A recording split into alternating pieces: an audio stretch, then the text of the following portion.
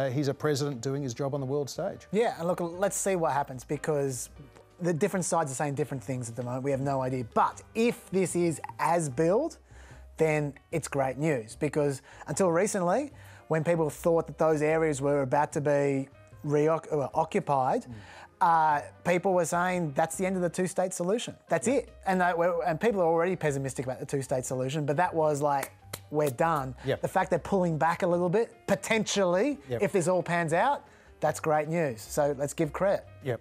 It keeps that dream alive, and history says the Camp David Accords made Jimmy Carter look very good for about 5 minutes, didn't win him a second term, but the signing of the Oslo Accords and that moment between Arafat and Yitzhak Rabin in 1993 really helped to prop up Bill Clinton in his first term and helped to pave the way for his re-election in 1996.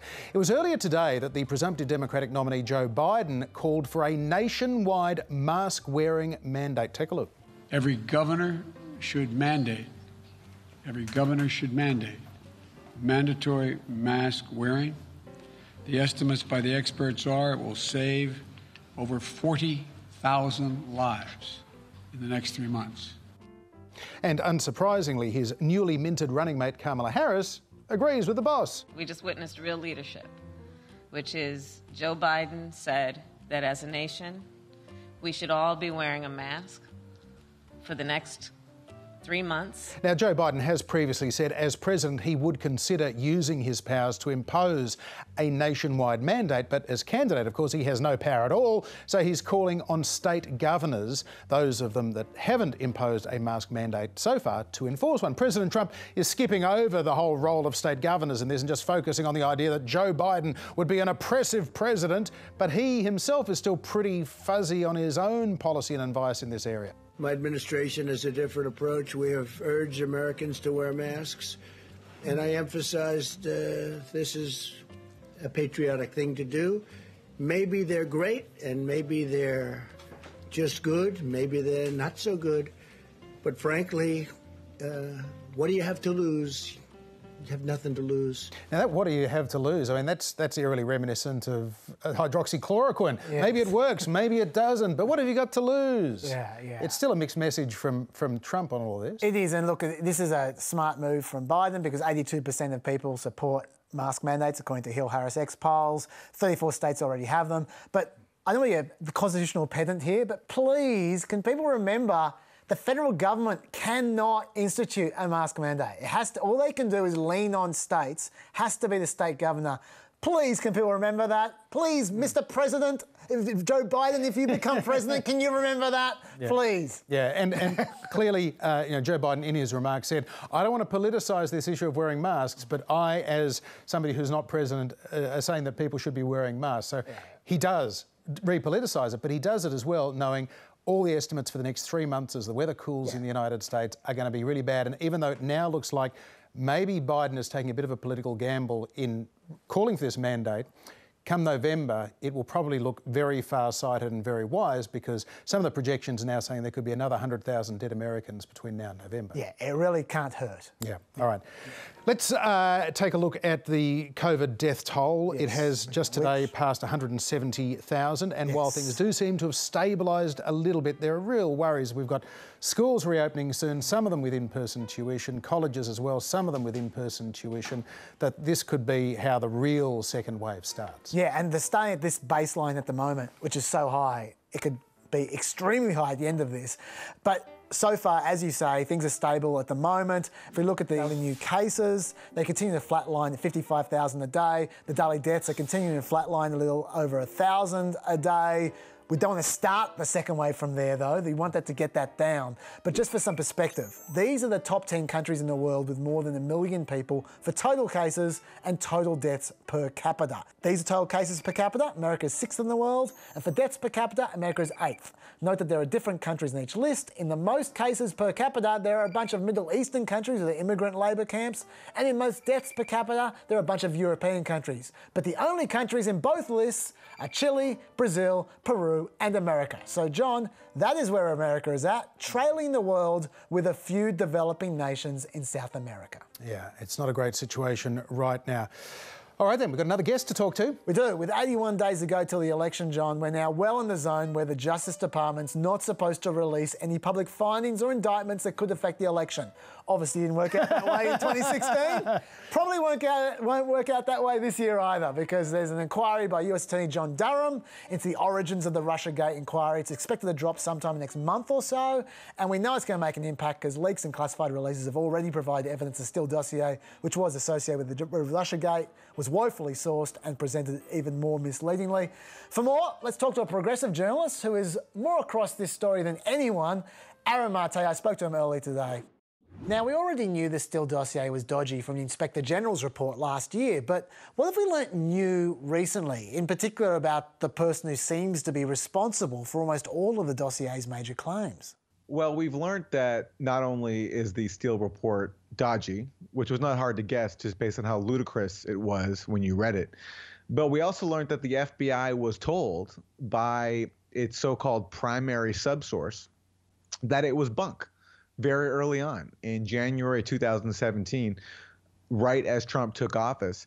And what this primary subsource told the FBI was that far from being inside of Russia and having high-level Russian sources, as Steele claimed, this was a guy working at the Brookings Institute in Washington, D.C., who knew a couple of people and basically drew his so-called intelligence that he gave to Steele from going out drinking and hearing some vague hearsay that he then passed on to Steele.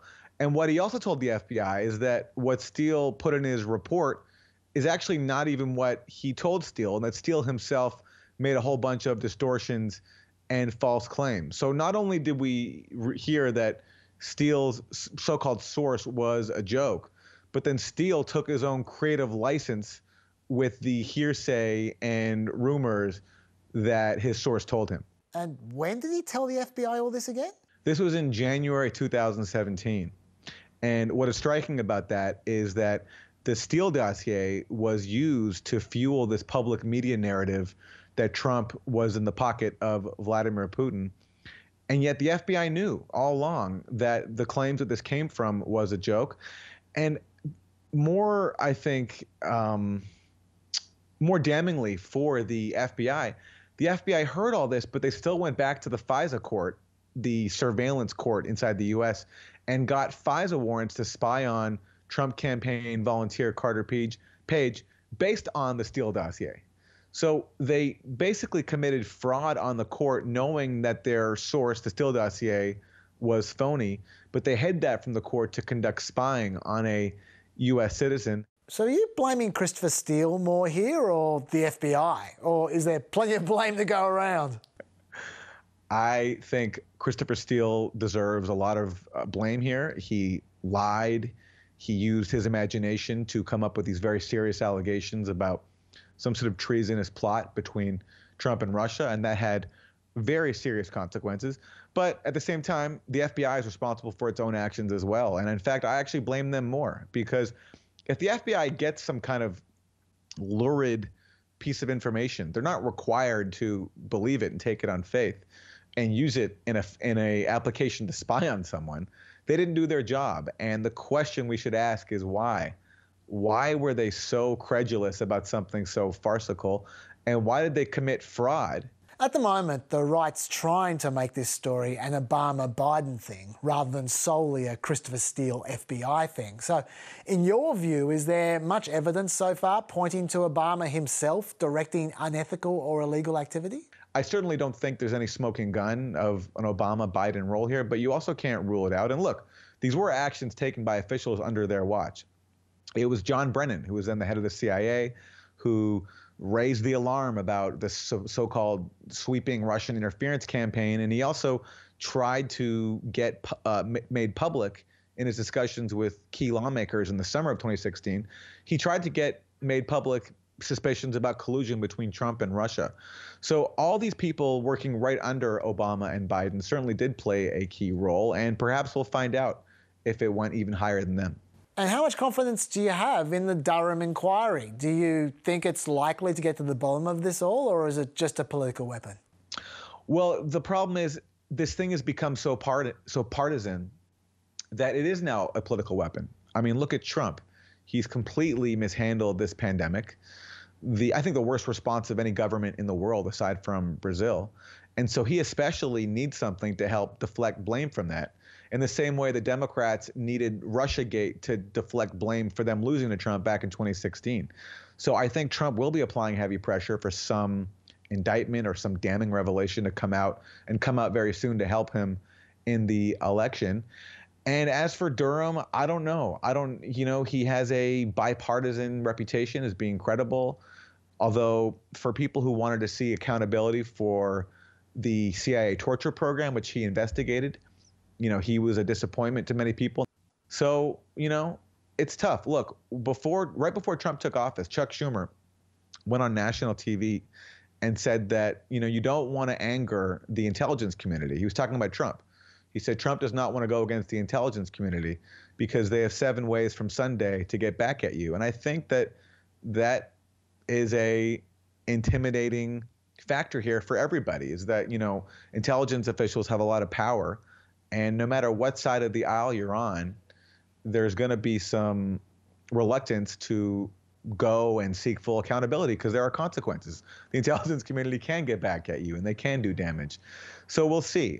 But it certainly is interesting, and there has to be something because there's been a huge buildup, and this thing was such a fraud. There was all these leaked claims that were just not true, trying to paint a false picture of a Trump-Russia collusion plot. And so, hopefully there'll be some accountability for that. And, no matter how you feel about Trump, the intelligence services should not be weaponized for political ends. Finally, there's such a vast trove of information out there about this topic. It's almost impossible to follow it all, even when it's your job. So what are your key takeaways for our viewers? And what lessons do you think most need to be learned? Well, one takeaway is that no matter how you feel about a president, even somebody as vile as Donald Trump, that intelligence services should not be weaponized for partisan ends. We don't want to have the FBI and the CIA playing such a huge role in domestic politics, where it becomes this thing where we are told to basically revere intelligence officials, not question anything they say, and we don't mind, we're supposed to not mind if even they commit fraud to investigate a political campaign that we don't happen to like. I don't want to accept that standard because I don't want to see that same abuse of power used against candidates that I like. Bernie Sanders is who I support, and I don't want to see a Bernie Sanders investigated and undermined by intelligence officials because some of them don't like what he says about a certain foreign policy issue. That's not how politics should work. So no matter what our partisan affiliation is, we should agree that intelligence officials should not have that kind of power, not have that kind of role in domestic politics. And more broadly, I don't think we should let people with their own narrow agenda set the agenda for everybody else. So in the case of Trump and Russia, you had a convergence of Democratic neoliberals who lost to Trump, joining forces with intelligence officials. Both of these parties had their very narrow reasons for opposing Trump, but those interests were not in the interest of the broader public. It was for their own political ends. So I think one lesson to learn from this is to be skeptical of everyone's claims and to not fall for easy fixes. It was very convenient for many people to believe that Trump was a Russian agent and all we had to do was just sit back and let Robert Mueller do his job. That's not how politics works. Politics works by engaging people around issues that impact their lives and mobilizing and being out in the streets, not being, spectators to this inter-elite soap opera and spy thriller. So I'm hoping that the collapse of Russiagate and just the exposure of just how much fraud was used to wage it will help it lead to a new kind of politics where we're not distracted and not immersed in these inter-elite dramas. And that is all for another Fireside Chat. If you missed this week's Planet America, it is on ABC, iView and online now, and we will see you at the old time of 9:30 p.m. Wednesday night on ABC TV for a Democratic Convention special. Do not miss it. And even more, don't miss this week's Pet Podcast. You'll find that right there. Good night. Bye-bye.